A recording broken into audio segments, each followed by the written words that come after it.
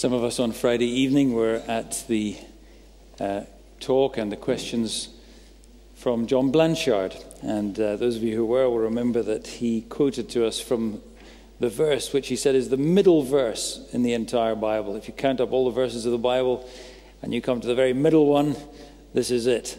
Nothing special about it, particularly because of that, but nevertheless, interesting. Psalm 118 and verse 8. It is better to take refuge in the Lord than to trust in man. It is better to take refuge in the Lord than to trust in princes. Well, this very week and this very weekend, what an important word for us to remember. And we're going to sing to begin this morning, number 196 in our hymn books, a hymn that reminds us to praise the Lord, who above all things reigns mightily, the Lord who keeps us safe at his side and sustains us. Have you not seen that all you have needed has been met by his gracious ordaining? Number 196, praise to the Lord, the Almighty, the King of creation.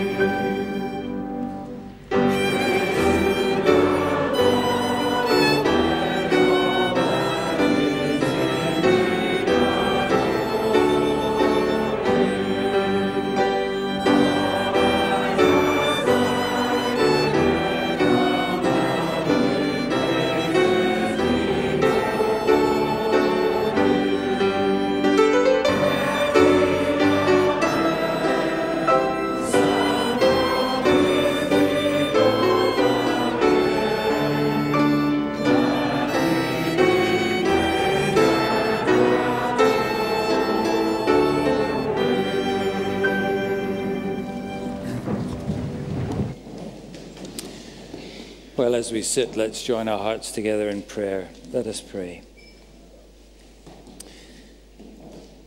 The Lord, the Almighty, the King of creation. And gladly, O Lord our God, we praise and adore you. And with relief and great gladness, we trust in you and not in man. And we take our refuge in you and not in princes, not in leaders or rulers of men, or great nations, or great unions of nations. And amid the fears and uncertainties that fill this world, and therefore which so often fill our hearts, we come to you and we bow in your praise. And gladly we acknowledge that you alone are the King and the ruler of all men and all nations. We look around us, Lord, in these days in our lives, and everywhere we are wont to see the hills of foreboding and of fear. But we look up, and then we remember that our help is in the name of the Lord, the maker of heaven and earth, the maker of every continent, every nation, every government, every plan. And so, Lord, we trust in your great promises that, as the psalmist says, you will not slumber, but that you are awake always to watch over your people, to watch over your beloved church as our keeper, as our helper, as the one who will never, ever fail us. And how we rejoice, Lord, as we remember again that you will keep us from all evil, that you will keep our lives. You have covenanted to keep our going out and our coming in, not only in this time, not only throughout the days of our earthly lives, but forevermore in your presence and in your eternal kingdom. And so, Lord, amid these days of change and of uncertainty, we run to you. We rejoice that you are our God. And we pray that it may please you to give to all your people in our nation this day an increase of grace, that we should hear meekly your word, to receive it with pure affection, and to bring forth the fruit of your Spirit, so that above all your name may be spread abroad and known and hallowed in our own land, and above all that Jesus Christ should be glorified in the midst of your church here in these islands, that the gospel of Christ might be unfettered, might be heard, believed in and trusted and obeyed. That men and women and boys and girls, our countrymen, our friends, our family, our workmates, they might come to know what we know, and know the sure anchor of their souls for all eternity in the Lord Jesus Christ, the great Savior, the great ruler, and the judge of all men. So hear us, Lord, and draw near to us this day, we ask, to fill our hearts with faith. For we ask it in the name of Jesus Christ, our Savior and Lord. Amen.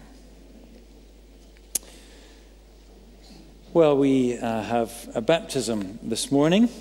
Little Satar Malu is going to be baptized, and I'll ask them in a few moments to come up and join us up here, Dosur and Mariam, his mum and dad. But first, let me say a few words of explanation as to what this is all about.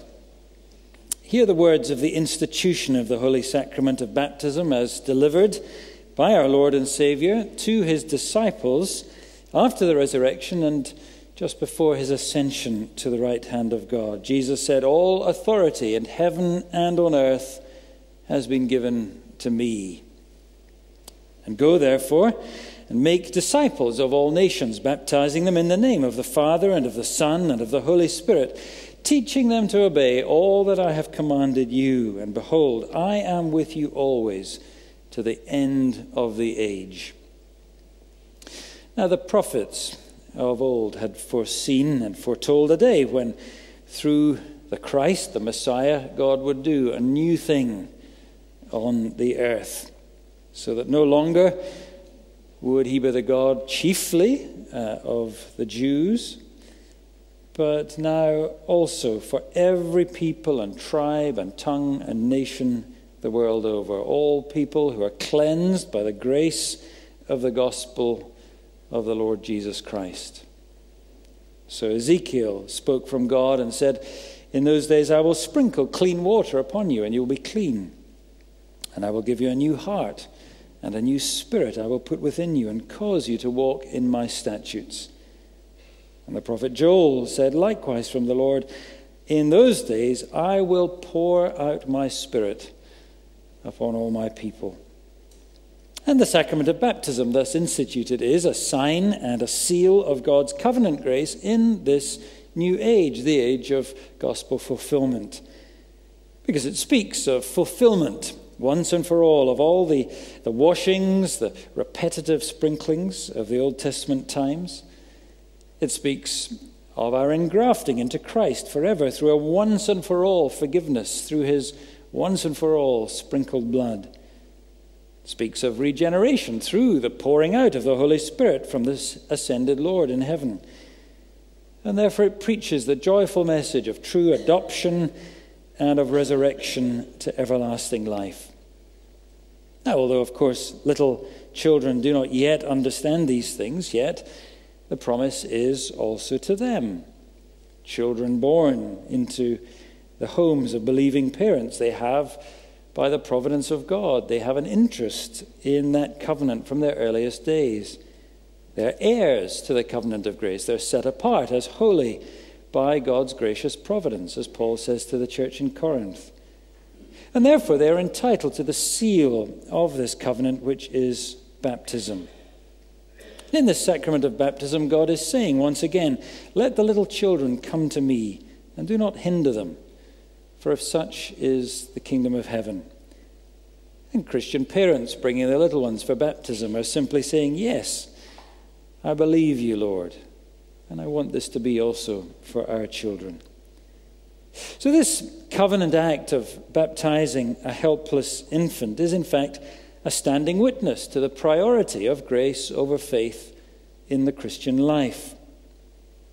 So in baptizing this little one, we are visibly declaring the true gospel to the world. We're saying that what God does for us, indeed he does, without our merit, without even our knowledge. Perhaps more plainly in baptism than anywhere else, we see that God commends his love towards us, as Paul says, in that while we were still without strength, Christ died for us. So it is in the gospel, God's word of grace comes to us freely, without awaiting any response on our behalf. And yet, of course, the gospel word never comes to us without also calling for a response on our part. It calls always for the obedience of true faith. And so this word that we proclaim today in baptism is never something that we can take lightly. It does call for real faith. It calls for real trust in due time from the little one themselves as they grow up in the nurture and admonition of the Lord. But also from the beginning, from Christian parents. And God has promised to us great and gracious things as his people and as Christian parents. And we must take him seriously. And we show that by bringing up our little ones in resolute faith, not in fear. Faith that our children belong to the Lord. And as he commands us, we therefore are to bring them up in the discipline, in the instruction, in the admonition of the Lord Jesus Christ. And so it is the duty of those who bring their children for baptism to confess the faith into which they are to be baptized and to promise before Almighty God to indeed bring them up in the nurture and the admonition of the Lord. So Dusur and Mariam, would you like to come and join us up here?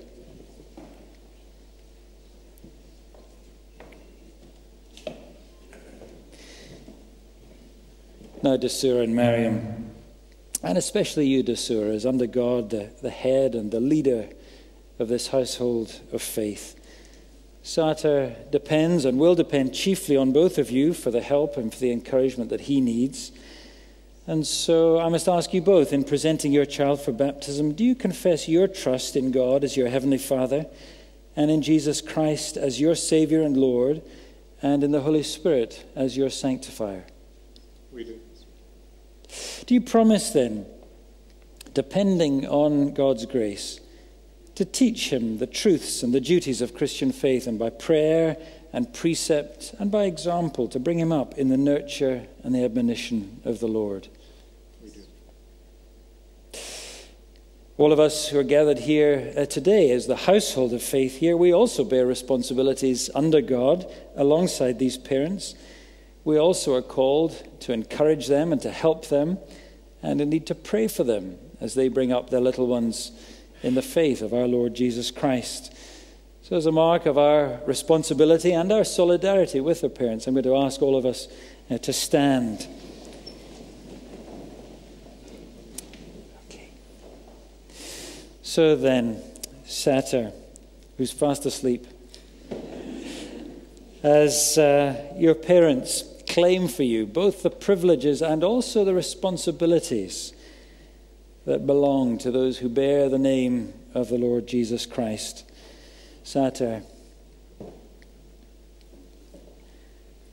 I baptize you. I'm sorry. In the name of the Father, and of the Son, and of the Holy Spirit. May the blessing of God Almighty, Father, Son, and Holy Spirit rest upon you and be with you all the days of your life. The Lord bless you and keep you. The Lord make his face to shine upon you and be gracious unto you. The Lord lift up his countenance upon you and give you peace.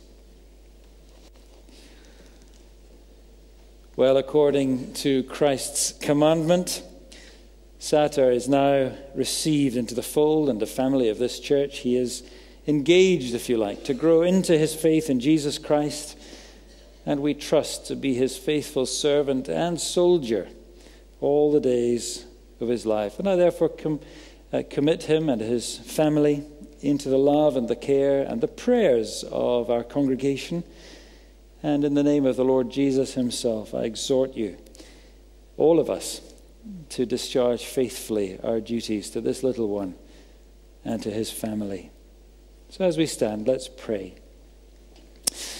Lord and God of the eternal covenant promises to us in Christ, we pray that you would grant us the faith to be true to what we've promised today. And may this precious family, and indeed this whole church family, may we seize upon these wonderful tokens of your abundant grace and so appropriate them with gladness and joy, that what's done today in marking out this little one as yours may indeed come to full fruition as he grows into Christ from his earliest days. And may it stand for all eternity for the honor and the glory of your Son, our Savior, the Lord Jesus Christ, in whose name we pray. Amen. And as we stand, we sing together the hymn on the screens, Gracious Savior, Gentle Shepherd, little ones are dear to thee.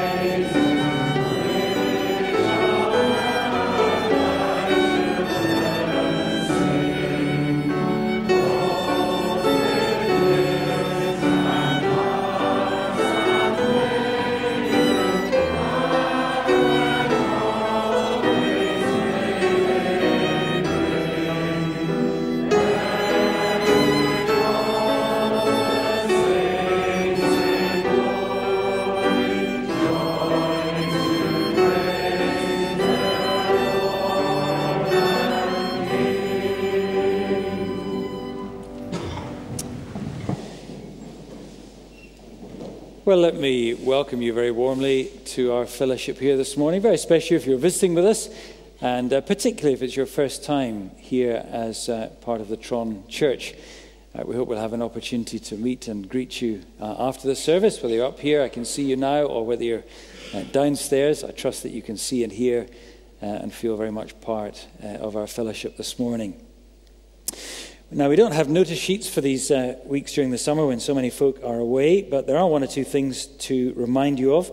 We have our summer Sunday school beginning today for young children, and they're able to go out during the next hymn, and they'll be looked after downstairs. And if you're visiting and you'd like to take your children to that, then there'll be people outside very willing to show you where to go. We meet again this evening here at 6:30 for our evening service. Paul Brennan will be preaching, and we'd love for you to come back and join us then and share fellowship again around the Lord's Word. On Wednesday, pray for Terry. He will be preaching at the lunchtime service. And then on Wednesday evening, we have at 7:30 our church prayer meeting. And again, can I urge you to come and join us? There'll be, as you can see already, people on holiday and people missing. Do come and add your voice to the prayers of the fellowship as we pray at this time, not just for ourselves, but for many all around the world with whom we partner in the gospel at 7:30 on Wednesday. Such an important time. Thursday, our summer evenings for students and young workers in the place of Release the Word begins. They alternate between a social evening and a Bible study evening. And this week, I'm told, you're meeting at 7 o'clock at Kelvin Grove Bowling Green for lawn bowls. So there you are. That'll be an exciting event for some of you. Try not to mess up the turf. We don't want complaints. But I'm sure that'll be a happy time. If you want to know more, speak to one of the staff, one of the folks on duty. They'll tell you more about what to do. On Saturday at midday in the University Chapel, we shall be having the wedding of Stella Lee and James Duffus. So I'm sure you'll want to be in prayer for them. And they are keen to say that any who'd like to come and join in the service would be very welcome indeed as they celebrate their marriage. So do remember them. Next Sunday we meet as usual. It will be a communion service in both our 9 and 11 o'clock services, and we'd love for you to be with us then.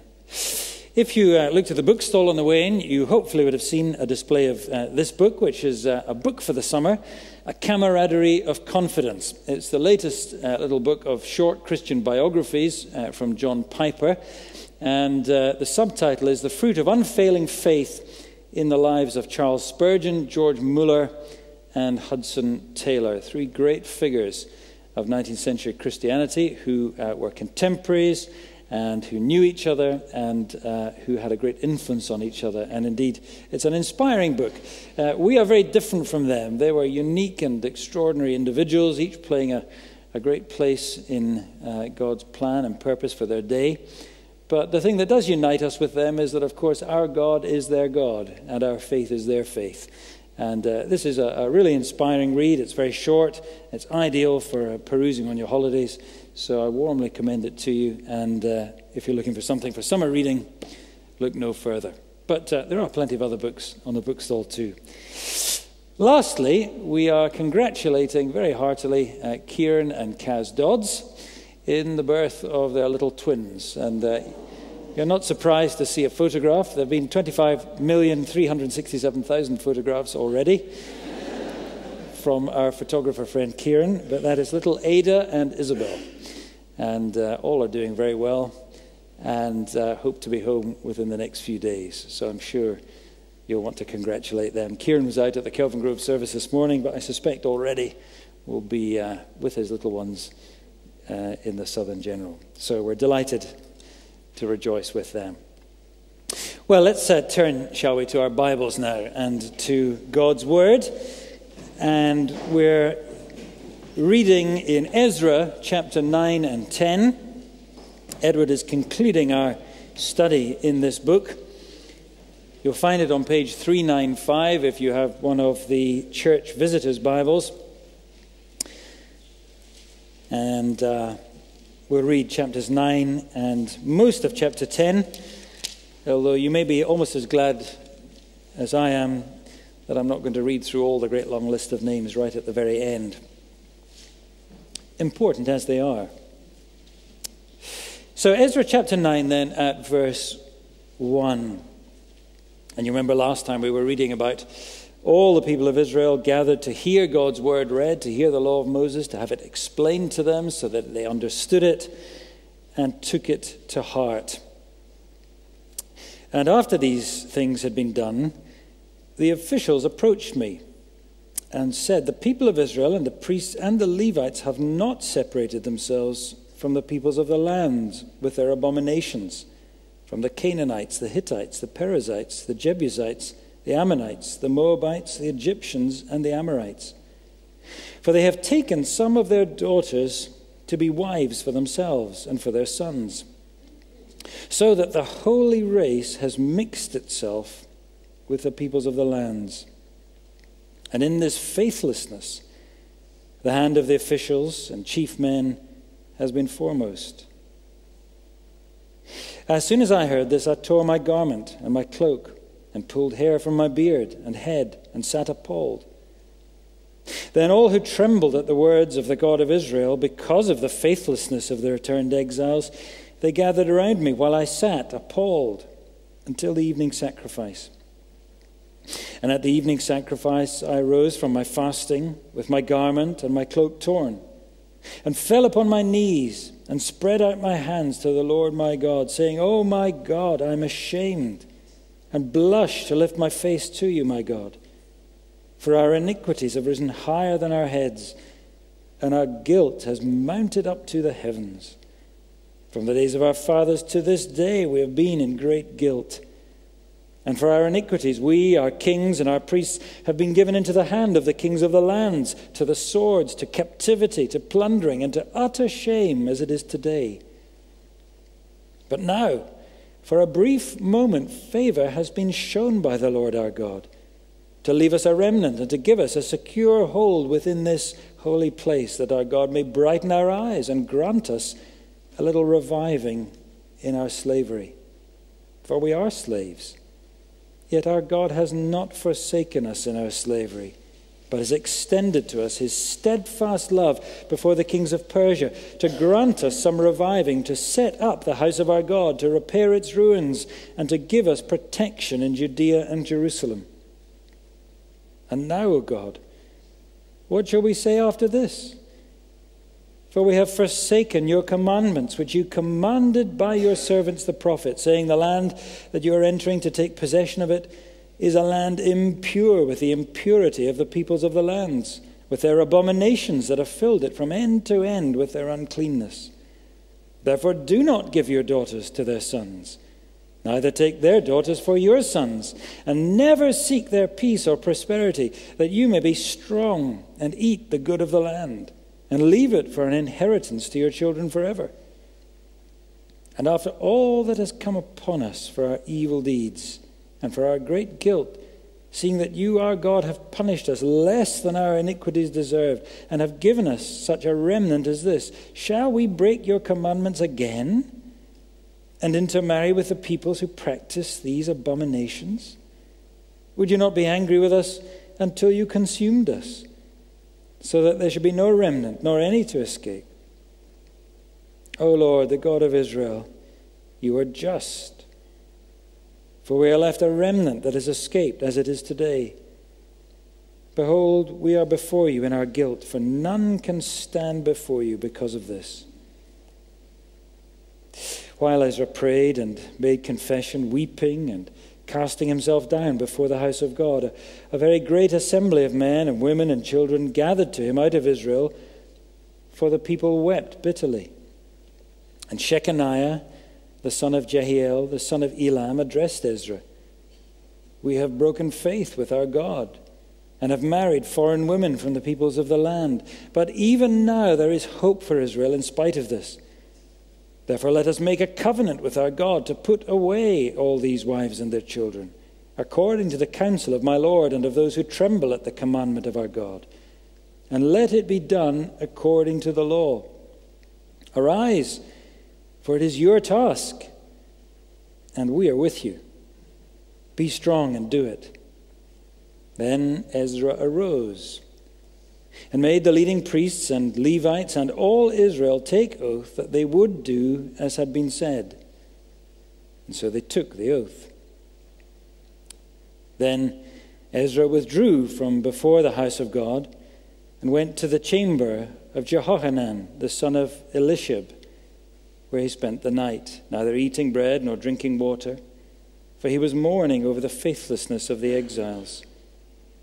And a proclamation was made throughout Judah and Jerusalem to all the returned exiles that they should assemble at Jerusalem, and that if anyone did not come within 3 days, by order of the officials and the elders, all his property should be forfeited, and he himself banned from the congregation of the exiles. Then all the men of Judah and Benjamin assembled at Jerusalem within the 3 days.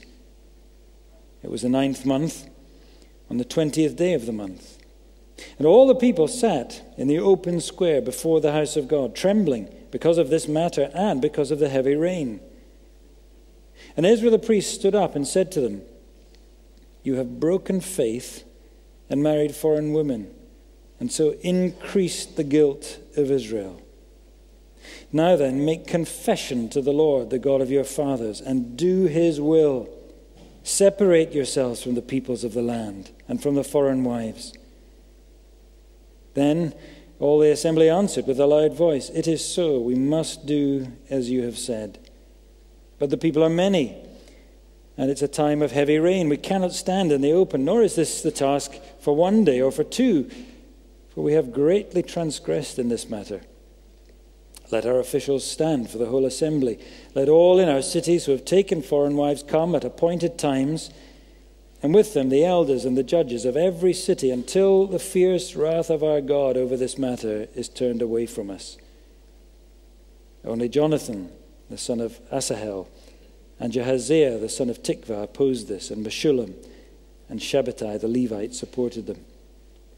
Then the returned exiles did so. Ezra the priest selected men, heads of fathers' houses, according to their fathers' houses, each of them designated by name.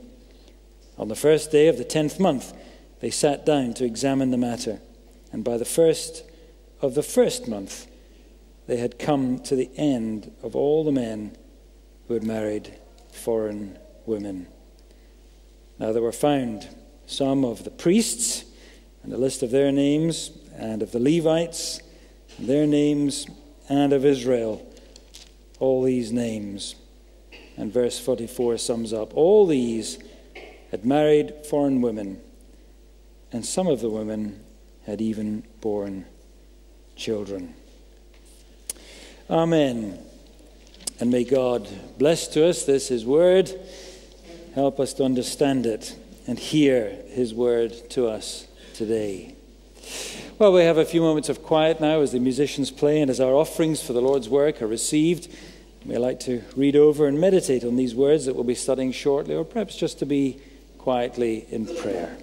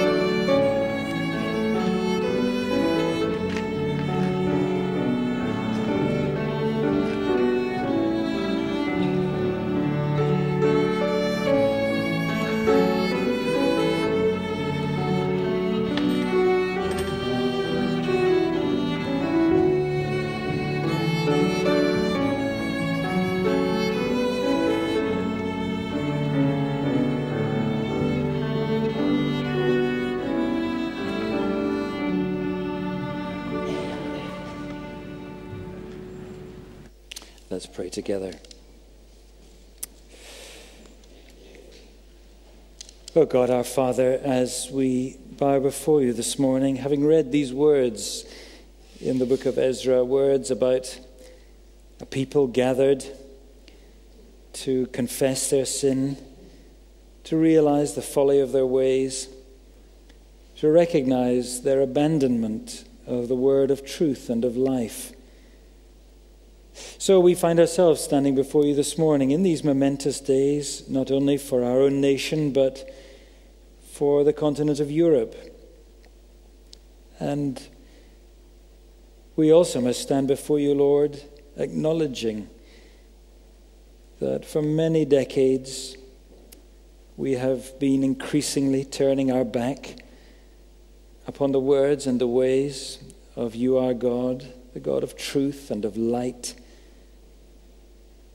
As a nation, Lord, we have had the immense privilege of century upon century of the openness of your word, of the understanding of your ways, such that the very foundations of the nation and of our society have been built upon the precepts and the examples of your word and your law, which alone brings righteousness that can exalt a nation, which alone brings the peace and stability that can give the freedoms and so much that we have taken for granted. And yet we stand in these days of momentous change and uncertainty. And therefore, Lord, we pray that you would look upon us with mercy and grant us, we pray, better than we deserve. We think of our Parliament and our political parties and all the upheaval that we will experience over the coming days with the resignation of the Prime Minister and, in due course, the appointment of a new Prime Minister and, no doubt, a rearranged government and cabinet. Perhaps also major changes in the leadership of the main opposition parties. We dare to ask, Heavenly Father, that at this sobering time for us as a nation, you would grant us leaders and a new Prime Minister of caliber, of honesty, of integrity, of great wisdom in knowing how to lead and where to lead our government and our nation through all that is to come. We ask, Lord, that in a nation which has been so greatly divided by the recent referendum, that you would bring, instead of acrimony and bitterness, a spirit of healing and togetherness, of realism and looking to the future, of understanding the need to work together and to bring peace, prosperity, sanity into our political discourse. We think of the many leaders of the European nations, the nations of the European Union, and many of the elites in the service of the European Union, its Parliament, its Commission, its Council of Ministers, and all the other paraphernalia that we have become so accustomed to. So many of these have become so distant, so out of touch with the reality of the lives of ordinary people across the continent. And that is why we're in the situation we're in today. We pray, Lord, that such would indeed, by the events of recent days, be truly humbled, that they would have the wisdom to take heed to the mood of discontent and of anger right across Europe, to act with sanity, not with vengefulness, to act with probity, not with foolishness, that there might be a working together and a realignment of interests that will bring peace and stability to our continent and not allow us to descend into fractiousness and fragmentation. There are so many great trials that are facing the Western world in this day, the movements of millions of people from one place to another, the globalization of the world of business and commerce and trade and financial markets, all of these things which make our world now so interconnected, where there are so many forces for good, for progress, for blessing, for enrichment of the lives of citizens. So much has been done over recent decades to bring trade and prosperity to so many nations, to alleviate poverty, to alleviate illness and sickness. And yet, along with all of that, so much has been exploited for greed, for evil ends, for the propagation of violence, of hatred, of dark and destructive ideologies. Protect us, Lord, we pray in this hour, as we see that when man unites together to build what he considers to be a world order to rule the universe from, all such thinking can only be great folly if we leave out the God who is the maker of heaven and earth. And from the beginning, the aspirations of those who would build the Tower of Babel must be frustrated. So teach us, Lord, to humble ourselves as human beings, great or small. Teach our leaders to humble themselves and remember that it is God who sets up and it is God who tears down. That your throne is the throne that spans the heavens, and that every earthly throne, be it king or president or prime minister or government, every such throne can only exist by your word and by your permission. And so, Lord, above all this morning, we pray as Christian people that you would help us and our brothers and sisters in Christ all over our nation, all through these islands and all over the continent of Europe, that you would help us to see above, to think in terms of the great, the heavenly, the eternal issues, not just the issues of this passing world. Open the curtain to the heavenly realm as we pray, as you opened it to your servant Daniel, that we might see the Son of Man rising to the throne in heaven, from which he rules, and from whence he shall come to judge the living and the dead. Teach us, Lord, to number our days, that we might have a heart for wisdom, to know what your calling is upon our lives at this time. Make your church strong, we pray, confident in the one truth, the one gospel, the one message that can bring true health, true happiness, true prosperity, true salvation forever and ever. That in these coming days, whatever they hold for us politically or economically as a nation or as a continent, you would use them to strengthen the church of Jesus Christ.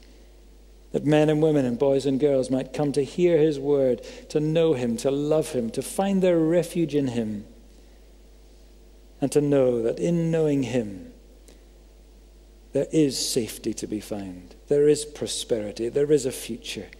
There is hope. So, Lord, our prayer this morning is that of the psalmist. Incline our hearts to your testimonies, we pray, and not to selfish gain. Keep our eyes from looking at worthless things, and give us life in your ways. For we ask it in the name and for the glory of Jesus Christ, our Savior and Lord. Amen.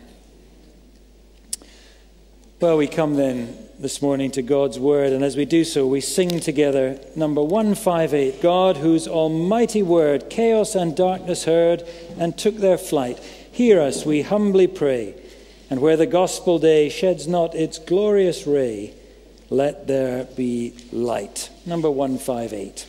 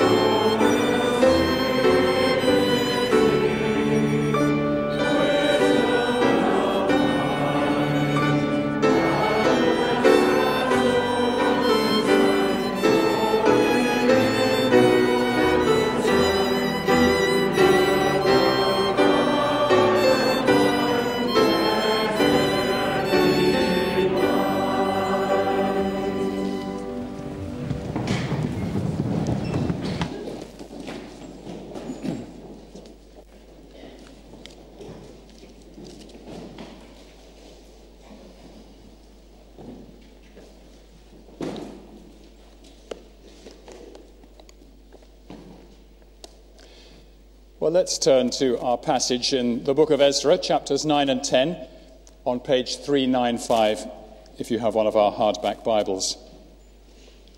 My title for this morning is Ezra Grasps a Nettle.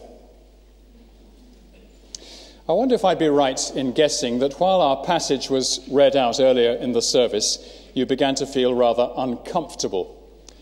And perhaps you experienced one of the following two reactions. First, you might have thought, why did this passage have to be included at all in the book of Ezra? After all, chapter 8, which we read last week, was so positive and happy, describing the triumphant return of Ezra to Jerusalem with a large number of Israelites who were courageously making the long journey from Babylon to Jerusalem. They put their best foot forward, they trusted the Lord, they fasted, they prayed for protection, and the Lord brought them safely to the promised land, back to their beloved city, where they lived, as far as we know, happily ever after. So we might think, could not the story have been ended there? Was it necessary to tell the world about this unhappy business of divorcing foreign wives? Well, that's the first possible reaction. Why include this story at all? Now, the second reaction you might have had would be to say, but how dare Ezra tell people whom to marry and whom not to marry? Isn't that a shocking infringement of personal liberty? Isn't it completely out of sympathy, in any case, with the modern world?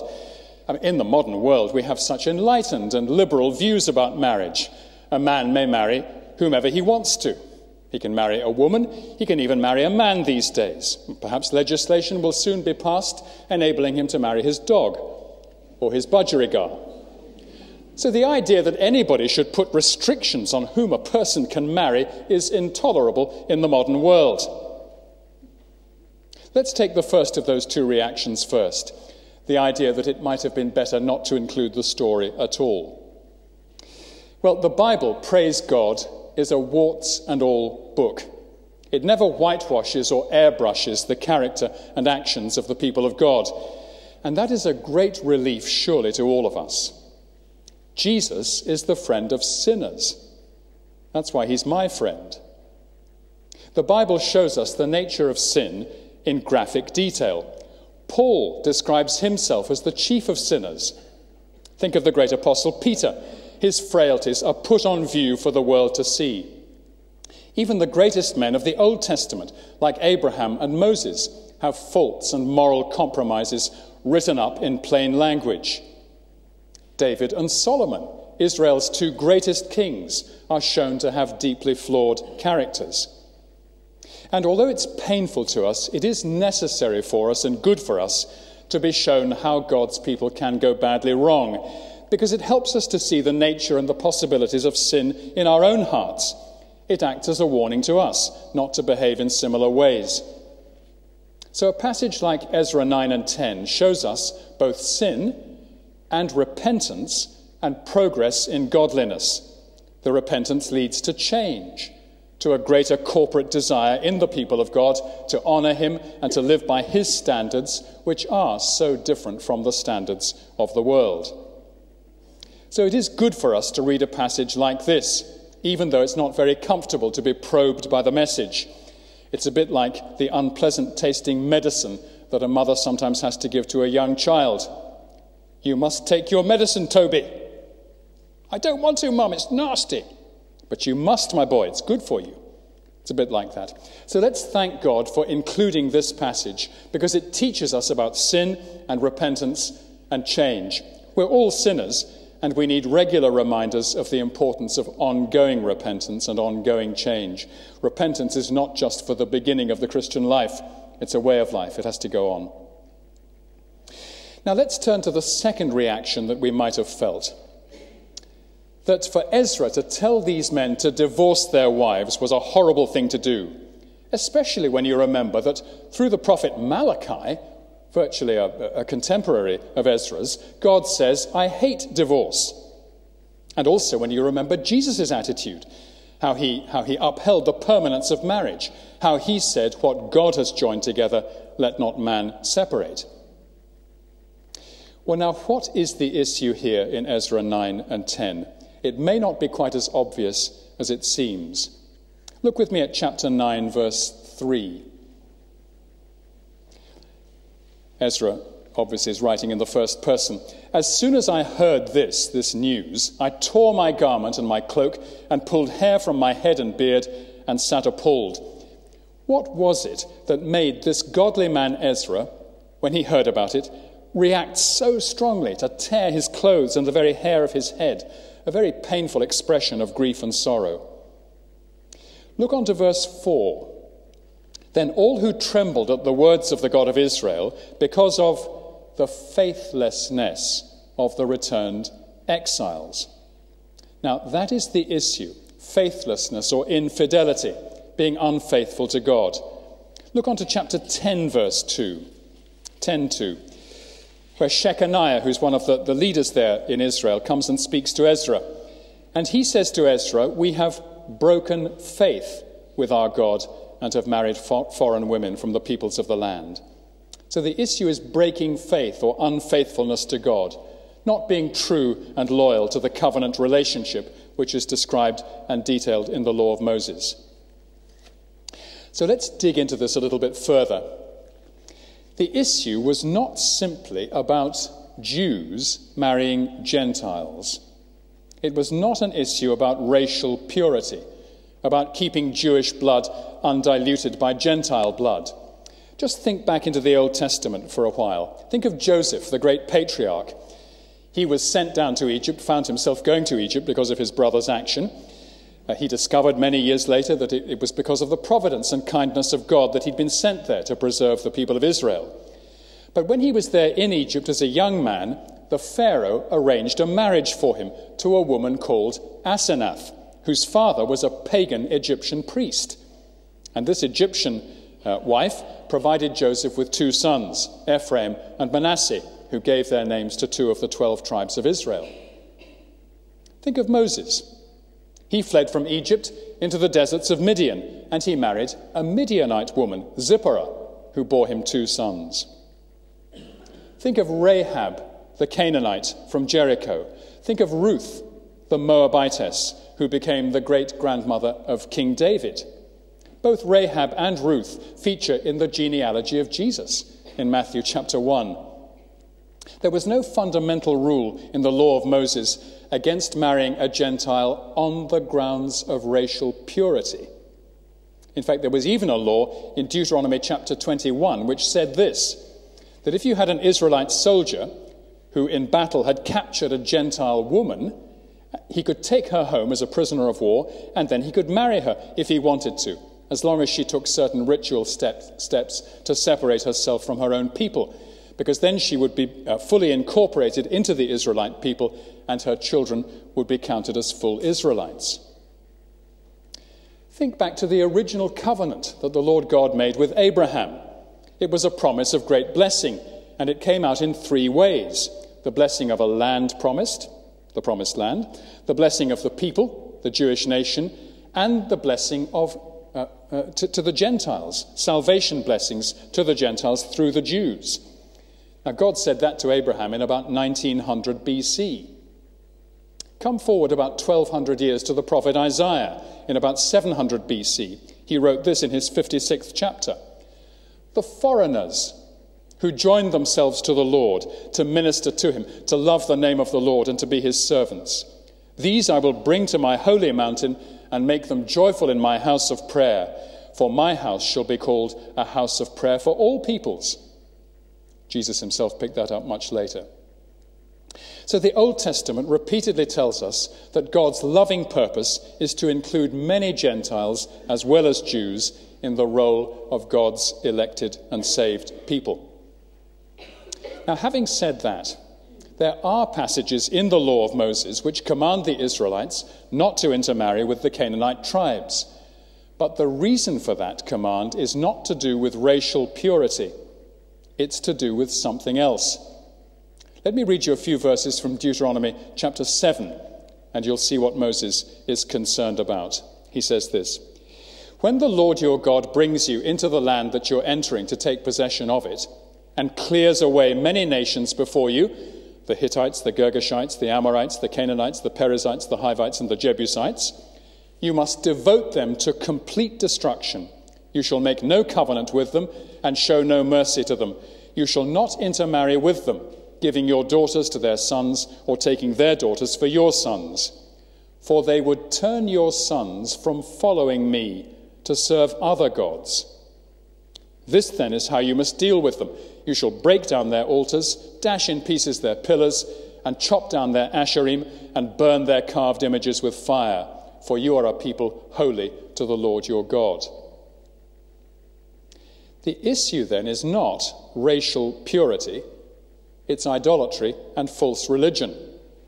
The danger is that young Israelite men and women would intermarry with Canaanites, and they would start worshipping their gods and following their religious practices, which included such things as fertility orgies and child sacrifice. And it was those sort of things that the Israelites had been indulging in for centuries. It was because they'd been turning to all this idolatry again and again that God had finally punished them by sending them into exile. And this is what Ezra is talking about in his great prayer that begins at verse 6 in chapter 9. I'll try and give you a paraphrase of the prayer. What he's saying is this: Lord, because of our real guilt, you punished us justly and sent us away into exile. And then you blessed us and favored us quite beyond anything we deserved, because you brought a remnant of your people back to Jerusalem. You gave us, in the words of verse 8, a secure hold. That's a phrase from pitching tents. It means you put down your tent peg securely once again in your holy place in Jerusalem. And now you've given us a season of reviving or revival. You've given us favor in the eyes of the Persian Empire. And you've allowed us to return, to rebuild the temple, to get started again as your people in the promised land. And what are we doing? We're repeating the same dreadful, sinful process. We're forsaking your commandments again, verse 11, which you commanded. Let me just read from verse 11. The commandments which you commanded by your servants the prophets, saying, the land that you're entering to take possession of it is a land impure, with the impurity of the peoples of the lands, with their abominations, that's their religious practices, that have filled it from end to end with their uncleanness. Therefore, for that reason, do not give your daughters to their sons, neither take their daughters for your sons, and never seek their peace or prosperity, that you may be strong and eat the good of the land, and leave it for an inheritance to your children. And after all that has come upon us for our evil deeds and for our great guilt, that's the exile, seeing that you, our God, have punished us less than our iniquities deserved, and have given us such a remnant as this, shall we break your commandments again, and intermarry with the peoples who practice these abominations? Would you not be angry with us until you consumed us, so that there should be no remnant, nor any to escape? O Lord, the God of Israel, you are just, for we are left a remnant that has escaped, as it is today.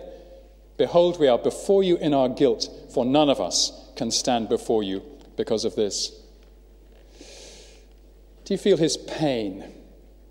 This is why, to go back to verse 3, he sat appalled and tore his clothes and the very hairs of his head. But the issue is not racial purity. It's what he calls in verse 11, the abominations and uncleanness of the religious practices of these Gentile nations. It's not about purity of race. It's about purity of faith and personal conduct. Now, just what the implications of all this might be for us, we'll come on to a little bit later. But let's drill down further first into what was going on here. And let's notice two things. First, the convicting power of God's law. Just think back to the whole of this book of Ezra. Why was Ezra sent by God to Jerusalem in 458 BC? It was to teach the law of God, the law of Moses. We saw this very clearly. You might just look back to chapter 7, verse 10, which gives us a succinct portrait, a pen portrait of who Ezra was and what he'd come to do. 7:10. He'd set his heart to study the law of the Lord, to do it, so that he could teach his statutes and rules in Israel. The exile had ended about 80 years earlier, back in 539 BC. That's when the Jews began to return to Jerusalem. They had the temple rebuilt and up and running by 515 BC. But it seems in the years that followed that the teaching of God's word and law had fallen into disrepair. So Ezra was sent many years later, 458 BC, to teach the law of God. Now, what is the purpose of teaching the law of God? What effect does the law of God have on those who are taught it? Well, broadly speaking, the law of God does three things. First, it blesses society by restraining sin. It teaches people the difference between right and wrong. So, for example, it teaches us that society will be much happier and more secure if we refrain from murdering each other, from adultery, from stealing, lying, and coveting people's property. So it restrains sin and reduces crime. Second, it brings conviction of sin. In other words, we read it, we hear it taught, and we realize the folly and wickedness in our own hearts. It troubles our conscience. It makes us cry out, "Lord, I'm a sinner." And thirdly, the law shows us how to live. It teaches us how to live a happy and productive and godly life. It teaches us how to love God and how to love our neighbors. Now, it's the second of those three purposes of God's law which is at work here in Ezra chapter 9. It's the power of the law to bring conviction of sin. Just look again at chapter 9, verses 1 and 2. Chapter 9, 1 and 2. Leaders of the Jews approach Ezra. They're described as officials. They might have been priests or Levites. They might have been lay people with administrative responsibilities. But whoever they are, they come to Ezra with this bombshell of a message. Now, why do they come and tell him? Why do they not simply say to each other, "We'll not mention it to the old man because it might upset him too much"? Why do they drop into his lap this message which they know is going to cause him such pain? Well, surely because his teaching, his thorough teaching of the law of Moses, has been convicting them of their sin.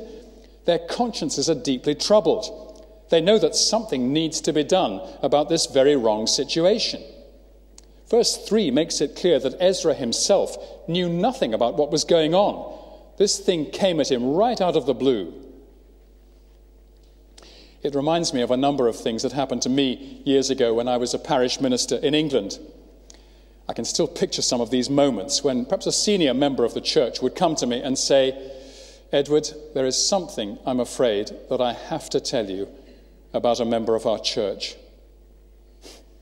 And my heart used to sink into my boots when somebody spoke like that, because I knew that I was about to be presented with a nettle that would have to be grasped. Pastoral discipline is essential in a Christian church. In fact, without it, a church cannot be healthy. But grasping nettles can be very painful. Well, Ezra's nettle was a much bigger one than anything I ever had to face. But the reason for it coming to the surface at this point was surely Ezra's own thoroughgoing teaching and preaching of the law. He'd been pressing the law of Moses into the people, perhaps for some months now, and the law was convicting them of their sin and reviving their consciences, which had obviously lain dormant for some time. Verse 4 in chapter 9, that gives us a fuller flavour of what happened on that day, because it shows us that Ezra was not alone in his godly reaction. Verse 4 says, "Then all who trembled," not just Ezra, but all who trembled at the words of the God of Israel, because of the faithlessness of the returned exiles, gathered around me while I sat appalled until the evening sacrifice. How grateful Ezra must have been for their company and their support. We learn more about the scene if we turn on to chapter 10, verse 1. 10:1. While Ezra was praying and making confession and weeping and casting himself down before the house of God, a very great assembly of men, women, and children gathered to him out of Israel, for the people wept bitterly. So there were many there weeping with Ezra, even children. And can you picture it? Can you imagine the noise?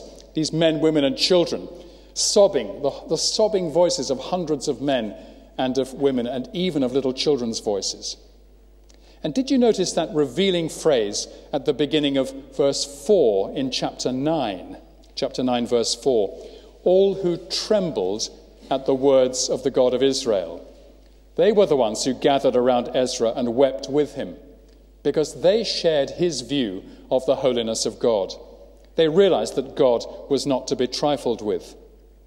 It may be that Ezra knew the words of Isaiah. He'd probably read Isaiah many times, because Isaiah puts these words into the mouth of God in his 66th chapter. "This is the one to whom I look, says God, the one who is humble and contrite in spirit and trembles at my word." Let me ask, friends, do you tremble at the words of God? What a blessing it will be to me and to you if we can learn to tremble at the words of God. We shan't trifle with him then. So there's the first thing. Ezra preaches the law of God, and it brings conviction of sin. And it's that that leads to confession and repentance and revival. Now, secondly, let's notice the godly process by which repentance is facilitated. These two chapters put the spotlight mainly on Ezra, but they also show us how the whole community responded to the crisis. Let's follow the story through and see, see how it unfolds. First, Ezra sets the direction for the right response. In these first two verses of chapter 9, the leaders come to him and they tell him what's going on. Now, if he'd been a different kind of leader, he might have said to them, "Well, now tell me, how many Israelite men are involved in this practice of marrying Canaanite women? And they would have replied, about 100. I don't guess that you counted the names at the end of chapter 10, but if you do count them, there are about 100 involved. Now, the whole community in Jerusalem at this time would have numbered 50 or 60,000 people. If Ezra had been a less godly leader, he might have said to these men, only 100? It's quite a small number, isn't it? Not much more than a drop in a bucket. I think, brothers, we should take the rough with the smooth. Let's keep this information to ourselves. Least said, soonest mended. We don't need to open a can of worms at this early stage of rebuilding the community, do we? But that was not Ezra's response. He could instantly see that here was a corrupting influence seeping into the Lord's community, and he knew that it had to be stopped. Godly leadership is like that. When a problem emerges, it has to be addressed fully and quickly. If it's not addressed, the community or the congregation will lose its fear of God and will begin to think that anything goes, that any kind of behavior is acceptable. Years ago, I remember being at a conference for Church of England senior pastors, vicars, and I was one of a group of ministers who were having a discussion together about what to do if our assistant minister, I think we all had assistants, what to do if our assistant minister stepped out of line in some serious way and began to misbehave. Now, I was only 30-something, but there was a much older man in this group who was responsible for a large parish in a big town. And he said this, "What my assistant minister does in his own time is entirely his business and not mine. As long as he works properly during his working hours, I take no interest in his life outside. He can behave as he wishes." Now, this man made no pretense of being an evangelical, as I'm sure you'll understand. But even so, I was shocked by such a cavalier and irresponsible attitude. Ezra is the complete opposite of that. The way his fellow Jews behave is a matter of the deepest concern to him, because God's honor is at stake. And God's honor is upheld when the law of Moses is taught and followed. So Ezra, as the leader of the community, sets the direction for how the community should respond. When the other people see how seriously he addresses the problem and how deeply moved and distressed he is, they know that they must follow his example because they know that he is a man who knows the Lord. Secondly, many other leaders work with Ezra alongside him to grasp the nettle. Look at the speech in chapter 10, verses 2 to 4, that Shechaniah makes to Ezra. Chapter 10, verses 2 to 4. If I'd been Ezra, I would have been enormously encouraged to hear what Shechaniah says.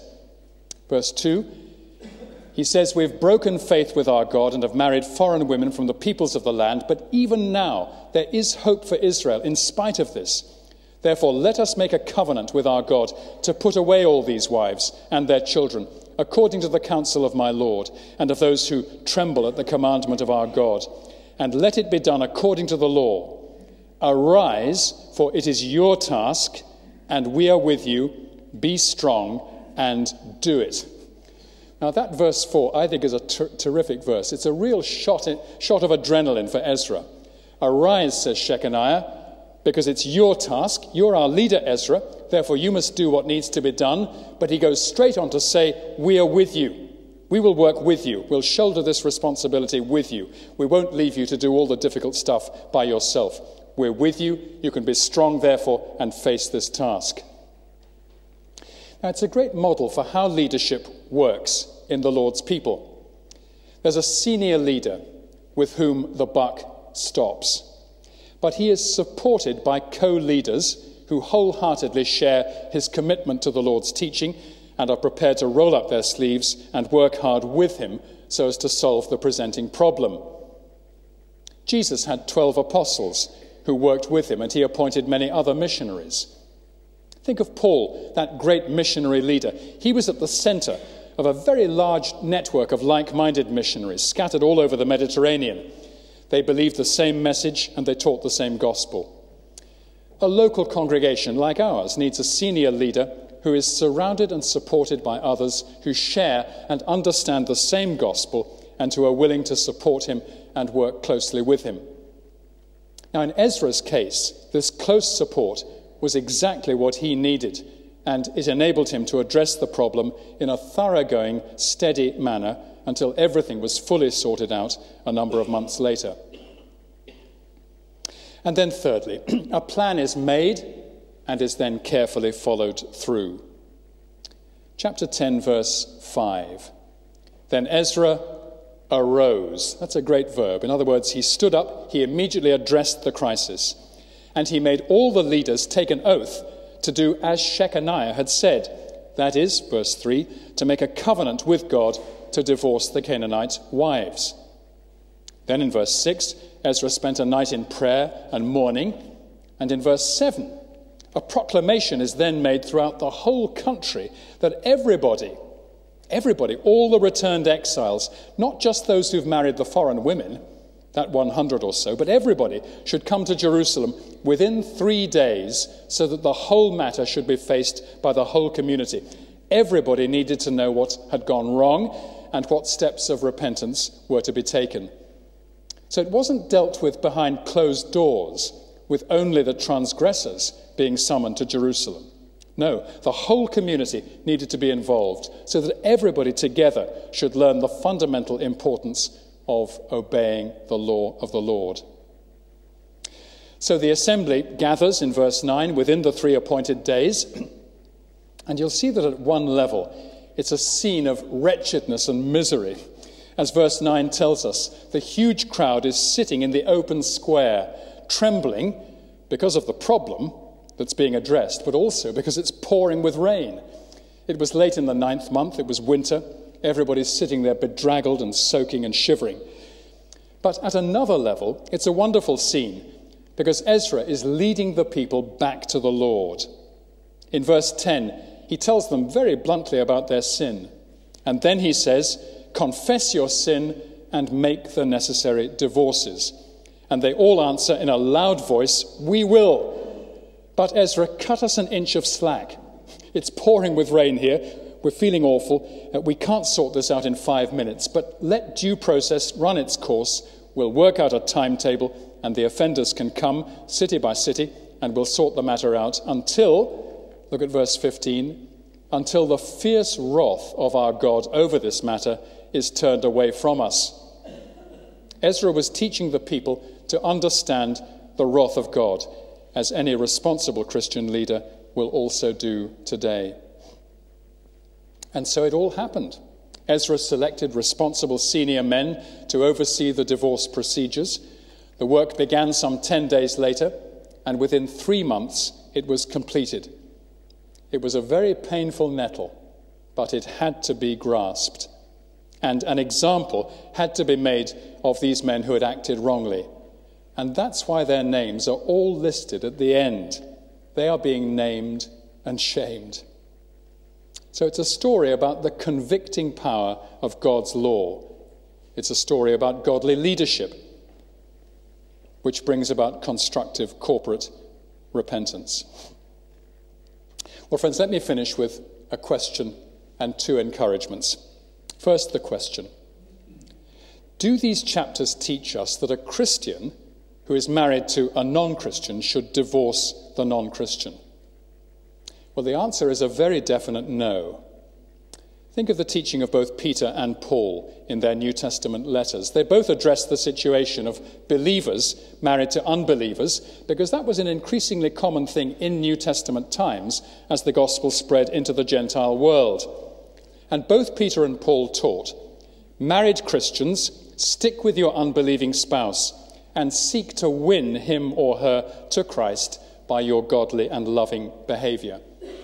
If you want to follow that study up, you'll find Paul's words in 1 Corinthians 7 and Peter's in 1 Peter chapter 3. Now, that's the Bible's teaching about an already existing marriage, a marriage between 2 non-Christians, where one spouse becomes a Christian, but the other doesn't. However, getting married, taking the step of getting married to a non-Christian if you're already a Christian, that is a completely different matter. Don't do that, or your Christian life will fall apart. If you're a Christian and you then wrap your life around a non-Christian, you cannot hope to survive as an active believer. Many people have tried to do that, but it's an act of disloyalty to the Lord, and it ends in tears. The men that Ezra was having to discipline had deliberately transgressed the law of Moses by taking into their lives women who worshipped other gods. And Ezra had to take this severe disciplinary action so as to teach the people that the law of God must be honored and obeyed. It was more important to reject idolatry than to avoid divorce. In this case, it was a question of choosing the lesser of two evils. Now, encouragement number 1. Let's learn from Ezra's example to hate sin, to grieve and weep and mourn over it. Blessed are those who mourn, says Jesus, not least those who mourn over sin. Do you remember how Jesus wept over Jerusalem because of its sinful rejection of the Son of God? And Ezra here is mourning over Jerusalem because of its sinful rejection of the law of God. So let's ask the Lord to help us to mourn and to grieve over our sinfulness. Let's ask him to help us to hate what he hates, so that we can learn to love what he loves, namely loyalty to him and loyalty to the Bible. Then encouragement number 2. Let's learn also to love and be grateful for godly pastoral discipline. If Ezra had not grasped this painful nettle, the corruption of idolatry would have been allowed to creep further and further into the life of God's people. Let's make sure that our church is a family where godly discipline is loved and practiced. It's good for us. It's for our safety and our security to know that if we step out of line, if we step away from Bible ethics, we shall be called to account by our church leaders and by our fellow Christians. It's what all of us need to know. Part of belonging to the fellowship means that we brace each other to live godly lives. It's not as if we're playing big brother to each other, not at all. It's because we love each other. And if we love each other, we care about each other's behavior. I need to know that if I start to behave immorally in some way, there will be a knock on my door, a knock made by a human hand. Well, in the big picture of the Bible, why do we have Ezra chapters 9 and 10? This pastoral discipline, although it was painful and difficult, it was done to promote the holiness, the godliness of the people of God. So here is Ezra, who's really a kind of latter-day Moses, taking care of the people of God. Look back to chapter 9, verse 2. These Israelites are described there by Ezra as the holy race, or the holy seed, the elect seed, from whom the Messiah, the Saviour of the world, was to come 4.5 centuries later. This little remnant of the holy race had to be preserved and kept and to have its holiness developed. They were so few in number, and they'd been so humbled and trodden down. They'd been humbled by the Assyrians, then by the Babylonians, then by the Persians. They were then part of the Persian Empire. They were soon to be downtrodden again by the Greeks, and finally by the Romans. But from this dejected and impoverished little nation was soon to arise the Son of Righteousness with healing in his wings. Ezra, in caring for Jerusalem and its people, points us forward to the New Jerusalem, where God's people, cleansed from every stain of corruption by the blood of Christ, will live in God's full and glorious presence. So, friends, let's care for each other in the way that Ezra cared for his contemporaries, because through mutual care and pastoral discipline, we are preparing each other to stand in glory around the throne of God and to see our Saviour, who was born from this remnant of Israel. Let's pray together.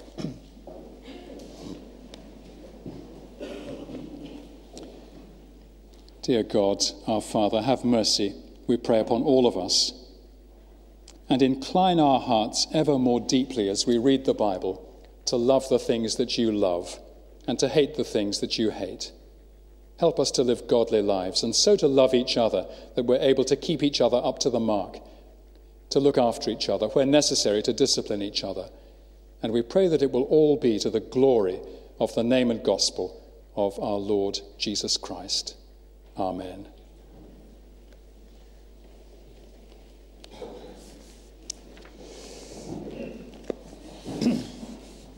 Well, let's clear our throats for a final sing. Number 862, a lovely hymn of Charles Wesley, 862.